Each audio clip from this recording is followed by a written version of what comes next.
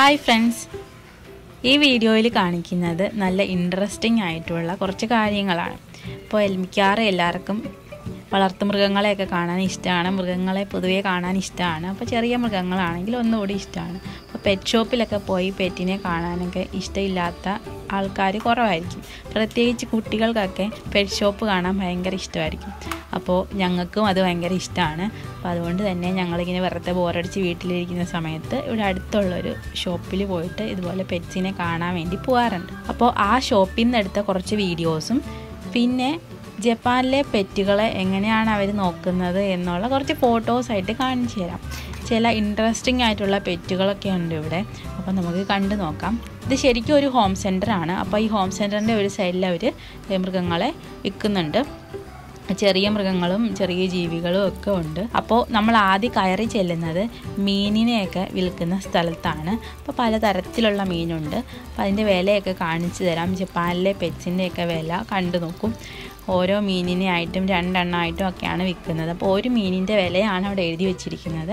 അപ്പോൾ ടാക്സും കൂടെ ചേർത്തിട്ടുള്ള വിലയാണ് ആ വലിയ സംഖ്യ. ചെറിയ സംഖ്യയാണ് ബേസിക് ആയിട്ടുള്ള വില, ഒരു മീനിൻ്റെ വിലയാണ്. ഇവിടെ കുറച്ച് ആമകളുണ്ട്, ചെറുതും ഇത്തിരി വലിപ്പമുള്ളതും ഒക്കെ ഉണ്ട്. അപ്പോൾ ആമകളെ ഇവിടെ ചിലവരൊക്കെ വളർത്താറുണ്ട്. പിന്നെ ഈ ആമകളെയൊക്കെ വളർത്തുന്നതിൽ ആമയൊന്നും പുറത്ത് സൗണ്ടൊന്നും ഉണ്ടാക്കില്ല. അപ്പോൾ വേണ്ടാതെ വന്നു കഴിഞ്ഞാൽ കൊണ്ടുവന്ന് കളയുമെന്നാണ് പറയുന്നത്, കേൾക്കുന്നത്.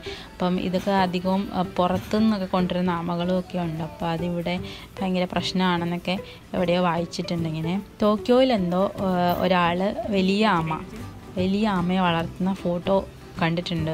പട്ടിയൊക്കെ കൊണ്ട് നടക്കാൻ പോകുന്ന പോലെ ഈ ആമേനെയും കൊണ്ട് ഇയാൾ ഒരപ്പനാണ് നടക്കാൻ പോകുന്ന ഒരു ഫോട്ടോ, അതിൻ്റെ ഫീച്ചർ ഞാനിങ്ങനെ വായിച്ചിട്ടുണ്ട്. അതിൻ്റെ ഫോട്ടോ ഞാൻ കാണിച്ചു തരാം. കുറേ ആമകളുണ്ട്. അപ്പോൾ ആമ ജനിച്ച ദിവസം ഒക്കെ അവിടെ എഴുതി വെച്ചിട്ടുണ്ട്, അതിൻ്റെ പേരൊക്കെ ഉണ്ട്. അപ്പോൾ എല്ലാം അവിടെ എഴുതി വെച്ചിട്ടുണ്ട്.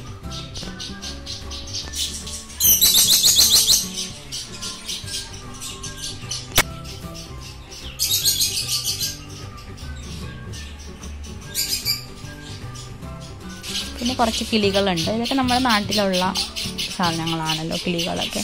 കിളികളെയൊക്കെ വളർത്താനിട്ടിട്ടുണ്ട്. ഇതിപ്പോൾ ജസ്റ്റ് വിരിഞ്ഞതേ ഉള്ളതെന്നോ അത് വിൽക്കാമെന്ന് വെച്ചിരിക്കുമല്ലോ. കുറച്ച് ദിവസം കഴിഞ്ഞിട്ട് തന്നെ അവർ വിൽക്കുള്ളൂ.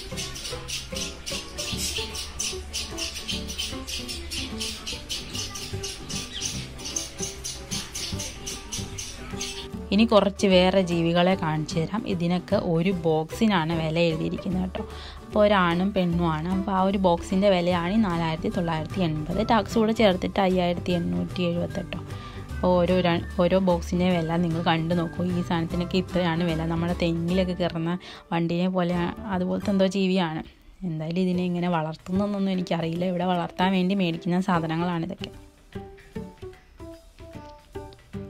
കുറേ എണ്ണം ഉണ്ട്, പല ഷേപ്പിലുള്ളതും ചെറിയ ജീവികളും ഒക്കെ ഉണ്ട്. ആ താഴത്തെ ഉള്ള ബോട്ടിൽസിലൊക്കെ ചെറിയ ചെറിയ ജീവികളാണ്. പിന്നെ അതിന് കൊടുക്കുന്ന തീറ്റയൊക്കെ ആണെന്ന് തോന്നുന്നു. എന്തൊക്കെയോ ഉണ്ട്, കുറേ മണ്ണോ എന്തൊക്കെയോ.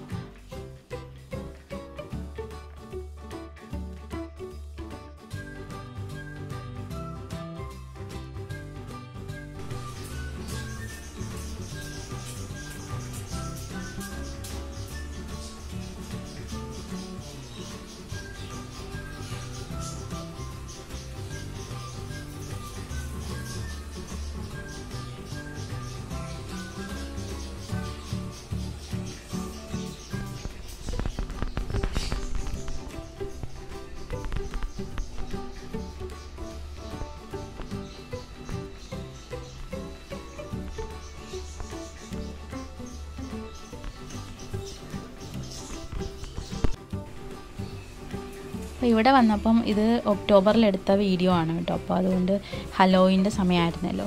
ജപ്പാനും ഹലോയിനും തമ്മിൽ ബന്ധമൊന്നും ഇല്ലെങ്കിൽ കൂടിയും ഒരു വെസ്റ്റേൺ കൾച്ചറൊക്കെ ഇവിടെ കോപ്പി ചെയ്യുന്ന പരിപാടി ജപ്പാനിലെ ആൾക്കാർക്ക് ഇഷ്ടമുള്ള കൂട്ടത്തിലാണ്. അപ്പോൾ അതുകൊണ്ട് തന്നെ ഏത് കടയിൽ പോയാലും ഹലോയിൻ്റെ ഡെക്കറേഷൻസും അതിന് വേണ്ടിയിട്ടുള്ള സ്പെഷ്യലായിട്ടുള്ള വിൽപ്പനകളും ഒക്കെ കാണാം. അപ്പോൾ ഈ പെറ്റ് ഷോപ്പിലും അതുപോലെ കുറച്ച് ജീവികളുടെ അടുത്ത് ഇതുപോലെ ഹലോയിൻ സ്പെഷ്യൽ എന്ന് പറഞ്ഞിട്ട് എഴുതി വെച്ചിട്ടുണ്ട്. അപ്പോൾ അങ്ങനെ ഒരു ജീവിയാണ് ഇത്.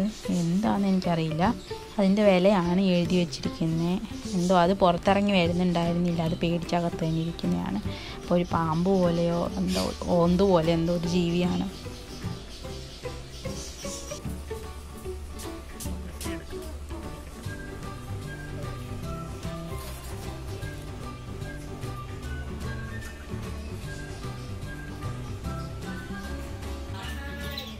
പിന്നെ കുറച്ച് ഹാംസ്റ്റേഴ്സും റാബിറ്റും കുറച്ച് എലികളും ഒക്കെ ഉണ്ട് ഇവിടെ. ഇവിടെ മാറിക്കൊണ്ടിരിക്കും. നേരത്തെ വന്നപ്പോൾ ഞങ്ങൾ കുറച്ച് ഓന്തിനെയൊക്കെ കണ്ടിട്ടുണ്ട് ഇവിടെ വിൽക്കാൻ വെച്ചിരിക്കുന്നത്.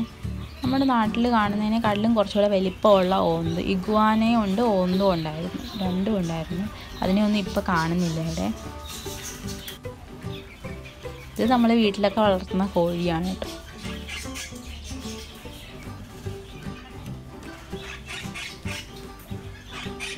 തത്തമ്മയുടെയൊക്കെ വില കണ്ടില്ലേ?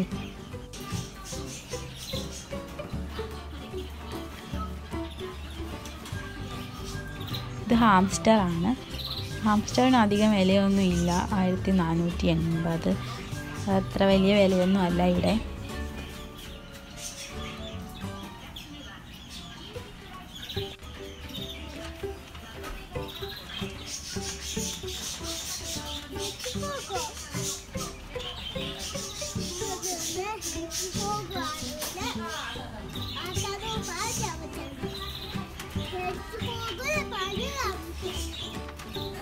ഇവിടെ വന്ന് നിന്ന് കണ്ടുകൊണ്ട് നിൽക്കാൻ നല്ല രസമാണ്. അപ്പോൾ അവർ ആ കുഞ്ഞു കിളികൾക്ക് ഫുഡ് കൊടുക്കും.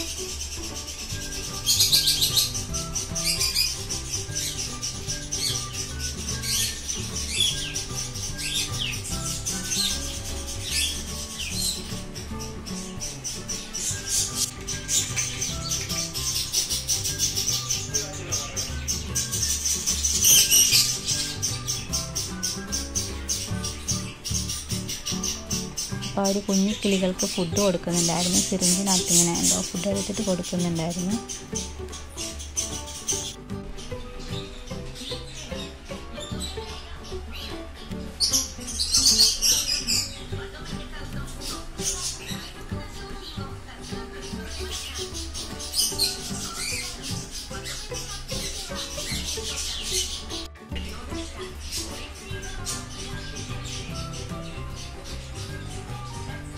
ഇതൊരു എലിയാണ്.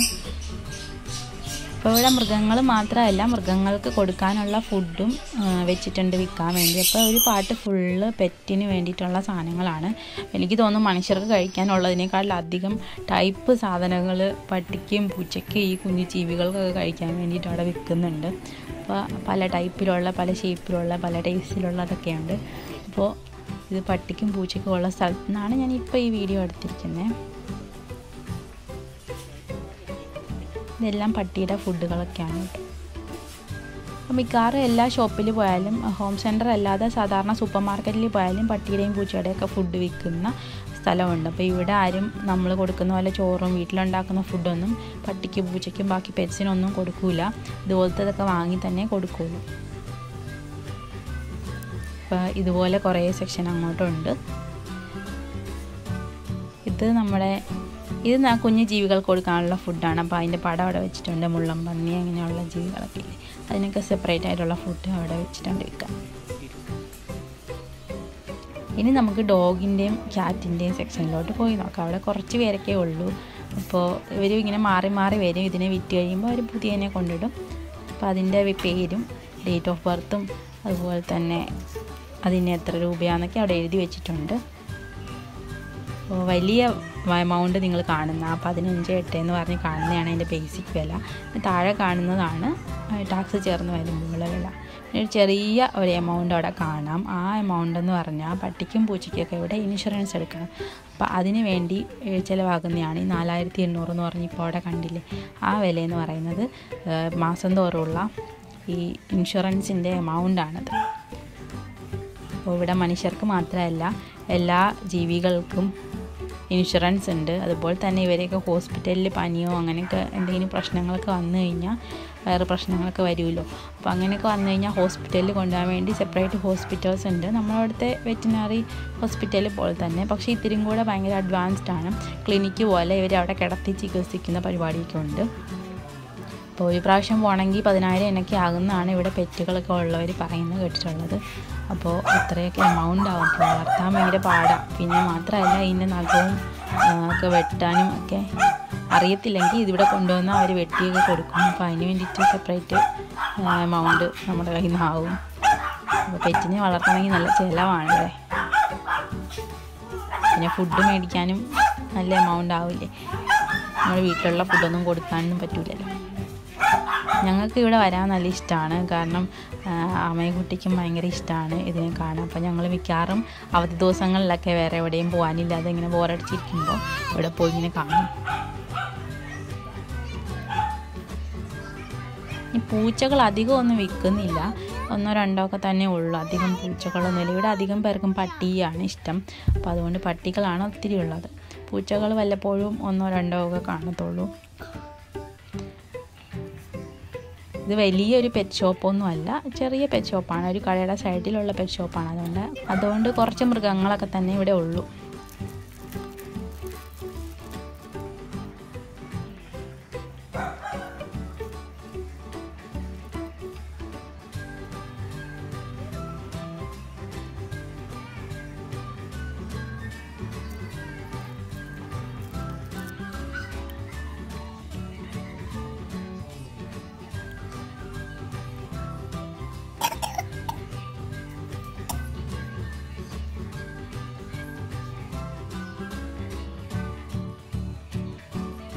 ഇനി ഞാൻ 2 പെറ്റ്സിനെ കാണിക്കാം. ഫോട്ടോസാണ് കേട്ടോ. അപ്പോൾ ഞാൻ ഒരെണ്ണം ഈ പന്നി പോലത്തെ സാധനം, ഇത് എനിക്ക് തോന്നുന്നു ബോറെന്ന് പറഞ്ഞ ജീവിയാണെന്ന് തോന്നുന്നു. ഇതിന് കൊമ്പൊക്കെ ഉണ്ട്. അപ്പോൾ ഇത് ഞങ്ങൾ ടോക്കിയോയിൽ പോയപ്പോൾ കണ്ടതാണ്. ഒരാൾ വളർത്തുന്നതാണിത്. പിന്നെ ഇത് ഞാൻ കണ്ടിട്ടൊന്നുമില്ല. ഞാനിങ്ങനെ പേപ്പറിലോ എന്തോ വായിച്ചിട്ടുണ്ട് കുറേ നാൾ മുമ്പ്. അപ്പോൾ ഇങ്ങനെ സെർച്ച് ചെയ്തപ്പം ഈ ഫോട്ടോ കിട്ടി. അപ്പോൾ ഇതാണ് അപ്പൂപ്പൻ്റെ ടോട്ടോയ്സ്. അപ്പോൾ ഇതിനെയും കൊണ്ട് അപ്പൂപ്പൻ നടക്കാൻ പോകുന്നെന്ന് പറഞ്ഞിട്ട് ഇങ്ങനെ എവിടെയോ വായിച്ചായിരുന്നു. പിന്നെ പട്ടിയേയും പൂച്ചയൊക്കെ തലയൊക്കെ മുടിയൊക്കെ കെട്ടി, അതുപോലെ ചൂട് വരുമ്പം രോമൊക്കെ മുറിച്ച് മാറ്റി സിംഹത്തിനെ പോലെയൊക്കെ കൊണ്ട് നടക്കുന്ന ആൾക്കാരൊക്കെ ഉണ്ട്.